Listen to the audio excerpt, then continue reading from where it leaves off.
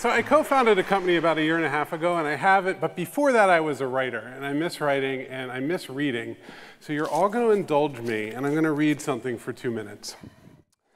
It's a first of two 2-minute pieces. It's called Point Releases. So I set out to ask myself, what are the 3 or 4 most important software applications I have ever used, and how have they affected my life? Start with System 1 for the Macintosh. I was a 10-year-old child. I'd go to the library with my parents' approval and politely request floppy disks, and a librarian would dispense them. I don't know what they expected me to do with the computer. People have long believed that kids and computers go together, but whatever, they left me alone, and I had the room to myself. Mostly I poked things. I took joy in menu options, and I loved the big control panel. I wondered who made it. It was a software miracle. Now look at that thing. Look at it carefully. It tells you everything you need to know about that tiny Mac, that it had sound, that it had a mouse, that the cursor would blink at the speed of your choosing, that you could adjust the pixels that made up the background. This was new to me, to have that kind of control over anything. I went back every week to use the Mac, and then as I walked home, I thought about those black and white pixels. Application 2, WordPerfect 5. 8 years passed. This is the future from the Mac. And I went to college, and I had no computer, so I got an account on the college mainframe so that I could run WordPerfect. Visually, it's a step backwards.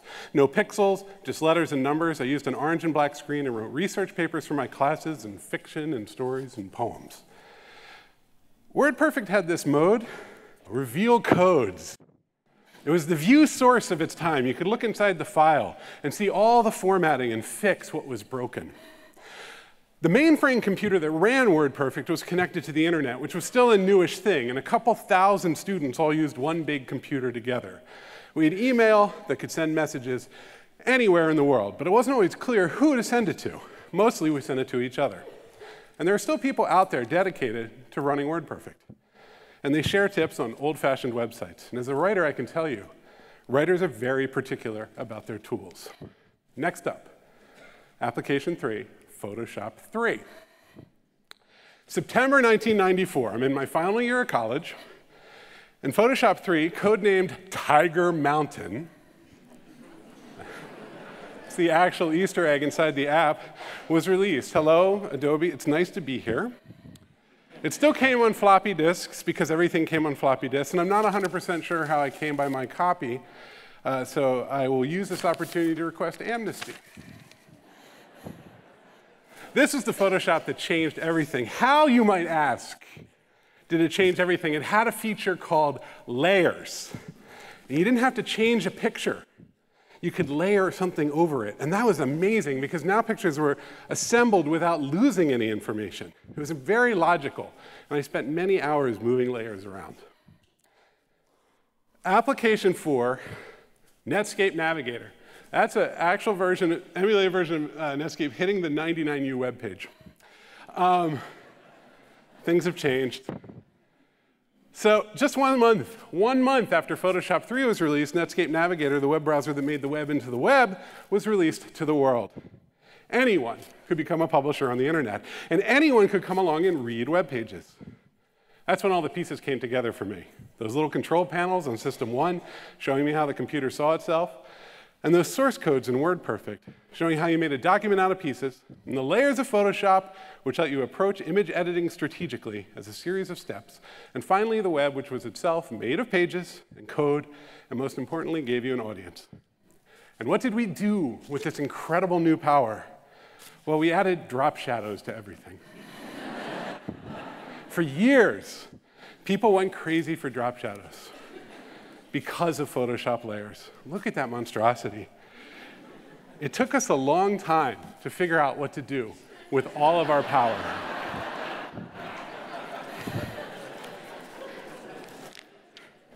Conclusion. There was a book in 1984 called The Whole Earth Software Catalog, which just listed software because you could kind of list most of it. And the editor, Stuart Brand, wrote this: Software, when it is used at all intensely, comes to feel like an extension of your nervous system. Its habits become your habits. The reason the term personal got stuck to these machines, meaning personal computers, is they become part of your person. Buyer beware. So I have to conclude at some level that these applications made me, at least partly, who I am. Buyer beware. Thank you. Now, the reason I was asked to come here, they called me up and they said, do something about inspiration. So I went out and I was like, all right, inspiration, I can do this. This is what inspiration looks like when you Google. It's a hell of a thing. And there may be gems in there, but I don't know how to find them. So instead, I'm going to tell you a story about finding inspiration for myself, finding it in the last few months, deciding to think hard about inspiration, knowing that I was going to come talk, think about projects that I wanted to finish, and get some things done. So there's two things that you need to know about me. One's a fun one. I like timelines. Timelines are great. Two is I'm 3 years late on a book. Little side note, it's not the worst. I met a guy who wrote a book about productivity and time. His name is Alan Burdick, and it was 10 years late because he kept looking for productivity systems to help him write the book. So it happens. Anyway, let's get off of that topic and back to timelines. I like timelines. Look at them. They're beautiful. You see time on an axis. That's all of Western history. It's so good. You see empires and things happening, ending up in this. This is from the mid-1700s. There's one from 2 days ago. This is in the Washington Post about Comey testifying. Everybody loves timelines. There's one. This is called chronozoom, and it lets you just like zip in and out of 4 billion years of history. There are timelines all over the web. I've looked at all of them. They're great. It's a fun hobby. Now we'll talk about the book. I want to talk about the timelines more. I'm 3 years late on the book. So I made a list of all the reasons, while I was preparing for this, I made a list of all the reasons that I'm late on the book and that I've come up with over the last 3 years. So a few of them. I created some experimental websites, rented an office, sat in the office, gave up the lease, coffee. I also quit coffee, bought a whiteboard. I wrote software to manage my anxiety about writing the book. So that was good. A lot of meaningful talks with my editor and my wife. Fancy notebooks are big. Going to a stationery store, because this time is going to be different. Lots of pens. And also some big things. Like, I was so emotional. I was like, oh my God, look at this notebook. This paper is good. I will have to write it now. I did some big things. Like, I wrote that issue of Bloomberg Businessweek. I started a company that went to 30 people, and I got a podcast going, right? So there's stuff going, but the issue is when you need to do a thing, everything you do is about the thing you're not doing. So the last 3 years of my life have just been this sort of like, what the hell is wrong with me? Why have I been procrastinating? And a few months ago, this guy on Twitter, which is the one thing I didn't put in that deck, in that slide. Actually, I noticed this as I was rehearsing. Like, that's a total lie. Like, Twitter should be just, like, you should erase that entire slide and just put the word Twitter in huge letters. But this writer, Alexander Chee, who I know a little bit, on Twitter, he tweeted this quote out from the writer Joyce Carol Oates. And this is the real deal, man. I looked at this and I was like, oh, whoa, that's not good. Because it's just, yeah. Reading this, it's like, I don't know, it's like the sense of like not fitting into your clothes on New Year's Eve. Like, you're just like, oh God, what has happened? Writer's block occurs when the writer believes the idea is fraudulent. And that was me. I looked at that and I was like, oh no. Because I'm trying to write this book. Now, the book is about the web and how the web changed culture, which is something I've written about quite a bit over the years. And I should feel pretty good about writing it. But as I did the research, it got bigger and bigger. And I kept feeling more and more out of control. And I kept feeling that if I started to write it, and I wrote like 100,000 words on it, every time I sat down to write, it felt more and more like a fraud. I wasn't getting the whole story. And, but there's one thing in there that was kind of interesting. I wrote, then abandoned book writing, fact-driven content management system. Now, I wouldn't advise this for everyone. Do not set out to write a book and then say, I need to create a content management system in order to write my book. This is some deep stuff. But I'm also not saying don't do it, because, well, look, let me just show you. Timelines. I love them. That's a nice empty month. Let's put some things on that timeline. Some events from Wikipedia. That's cool. OK. They're automatically placed. They come from an API. By the way, I'm not a designer, so just relax. You can send me, my email's at the end. You can send me the email and tell me. I understand. But it does all the things a timeline's supposed to do. It goes left and right and back and forth in time. It zooms out to the year and out to the decade and out to the century. Let's go look at some other centuries. Let's zoom in on 1800 something. Good, nice. I have now added my timeline to the many, many timelines of the web. Good for me. But there's actually a secret thing going on under here, which is what I like about the timelines. See that thing on the right, that, again, not a designer, but see that ugly thing on the right? That's a list of essays that I'm writing, OK? And so what this thing does, and what it lets me do, and what I started building about 6 months ago, is this tool. So remember that thing I read to you in the beginning? This tool that helps me write and stay factual. It helps me connect things to those events. So what I do is I'm looking at the timeline on the left, and any one of those little events can be bookmarked and dropped into the little notebook on the right. And then I can write a note and attach it to the event. And you write enough notes, they kind of all glue together, and suddenly they become an essay like the one that I read you. Okay, so that's the WordPerfect 5 event in with a little bit of text below it. That's what you're looking at. So that's how I wrote that piece. And it also lets you search. So I searched for raccoons. And I got a bunch of stuff about raccoons. I don't know exactly why. But I ended up writing a little piece about raccoons. And it's 2 minutes long, and I'm going to read it to you, and this will be the second piece. The raccoon history of New York City from the perspective of a disgruntled, immortal raccoon.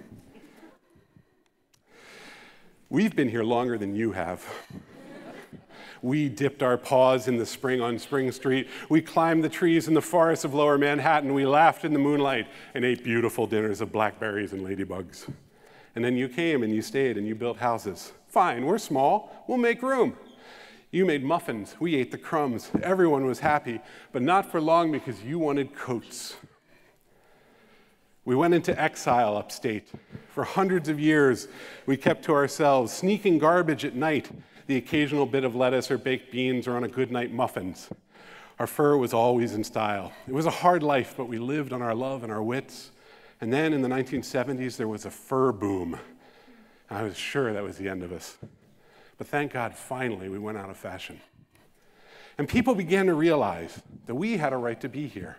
They stood up for us. In 1982, a meeting was held in Scarsdale, New York. Have we no decency in this town? Asked a lady named Rita Grant. Raccoons are bright, lovable creatures. Do we want our children to walk by their carcasses? No, Rita, we don't. You see what was happening? We weren't just getting into your garbage, we were getting into your hearts. Now listen, I'm the first to admit that rabies is a problem in our community. But let me tell you a story and make up your own mind. It was in 1998 in Woodstock, New York. Lots of places sell muffins there. Great town, very open-minded. And we thought we could trust the humans. So one raccoon, a little guy, had a good thing going with a woman named Barbara. She gave him treats, purely a backyard thing. You know how that goes. But it wasn't enough for Barbara. One day she trapped him and took him, it's tough to talk about this, and took him to the local daycare where she introduced this little raccoon to all the children. And the raccoon cuddled with everyone, 14 toddlers, 10 adults. Beautiful, right? But when it turned out that all 24 humans had been exposed to rabies, who was blamed? Not Barbara. Who was shot in cold blood and buried by Barbara's husband? Not Barbara. Who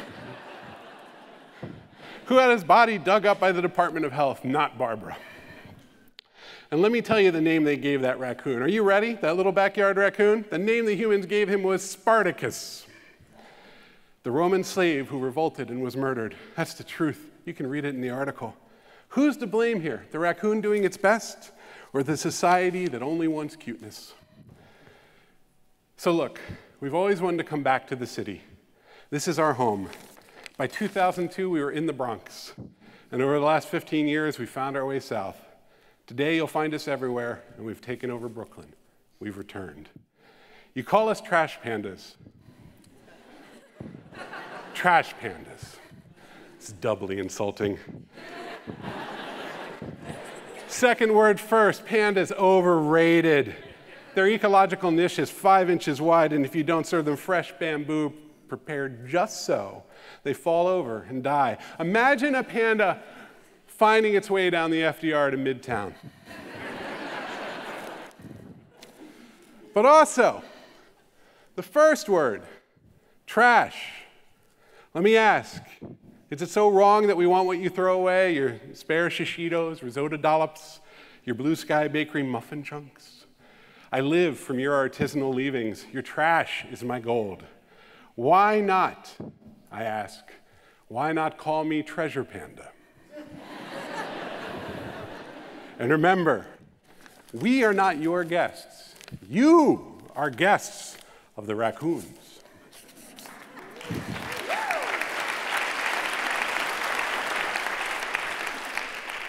So I made a list of all the things. Writer's block sucks. I made a list of all the things that kind of are inspirational.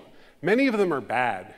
Curiosity, obsession, procrastination. These are the things that inspire me to get work done over the last 6 months. Desire, self-absorption, denial, wonder, generosity, greed, a million other things. I should also point out, I built my writing tool twice. I built it once 2.5 years ago, trying to create a business, talking to people how to do it right. I used all modern, cutting-edge tools. Everything was great. I had lots of people telling me exactly how I should do it. I got it to a prototype point, and I just completely froze up, which kind of sucked because I was blocked on the book, and then I was blocked on my thing, on my software. So I was like in this hole of writers and programming blocks. However, something happened, and I'll tell you the results. So first of all, around the holidays, everybody was talking about fake news, and I thought to myself, well, I kind of have an opinion on that, which is that you could build a tool that would make it easier to write more factual, accurate stuff. And obviously, nobody writing fake news is going to care, but at least you could point and say, well, here's a way to do it that keeps the events tied to the narrative. And so I sat down and I used the most boring technologies I could, stuff I've been using for 10 years, just JavaScript libraries nobody cares about that are uncool. And it all kind of came together. It wasn't very complicated. And the only user I cared about was me, and could I get my writing done with it? And so the real result is that that first piece I read you,